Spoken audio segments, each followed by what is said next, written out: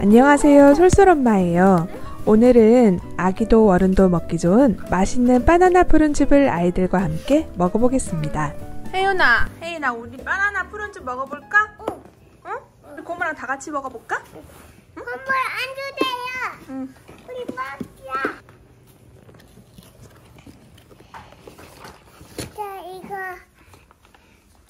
고마워.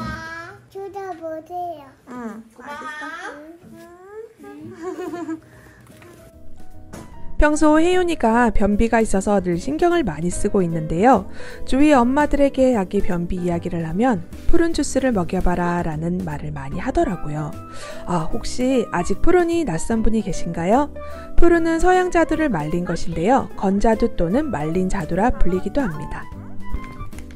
미국과 유럽에서는 이미 다이어트와 건강식품으로 널리 알려진 슈퍼푸드인데요. 식이섬유가 사과의 12배에 달하는 풍부한 과일이라고 합니다. 그래서 원활한 장운동을 도와준다고 해요. 예전에 다이어트 할 때 먹었던 털사 푸룬즙은 맛이 없어서 먹기가 힘들었는데요. 바나나 푸룬즙은 바나나 농축액을 추가해서 달달하게 기분 좋게 즐길 수 있어서 좋은 것 같아요. 혜윤이 또 먹고 싶어? 이거는 하루에 하나씩 먹는 거래. 응? 안 돼. 더 먹을 거야. 더 먹을 거야. 또 먹고 싶어? 응. 바나나 푸른즙 우리 매일 엄마랑 아빠랑 혜윤이랑 하나씩 먹자. 하루에 하나씩만 먹어야 돼. 더 먹을 거야. 또 먹고 싶어? 응, 어떡해. 우리 공주 엄마가 내일 아침에 또 줄게요. 알았죠? 응. 엄마랑 먹어봐. 응? 엄마도 먹어. 엄마도 먹어봐야지. 엄마도 먹어볼게. 먹어. 응?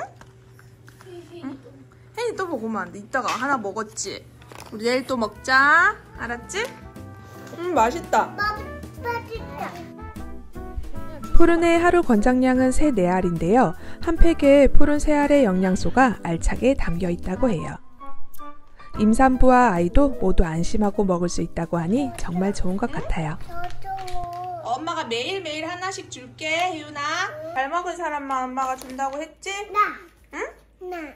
혜윤 이거 먹고 싶어서 밥 잘 먹은 거야? 엄마 아까 다시. 응? 응. 자. 나도. 줘. 응? 다 먹었다. 바나나 푸른즙은 파우치로 되어 있어서 외출할 때 가지고 다니기도 정말 좋은 것 같아요. 우리 바나나 푸른즙과 건강한 습관 함께 만들어 볼까요?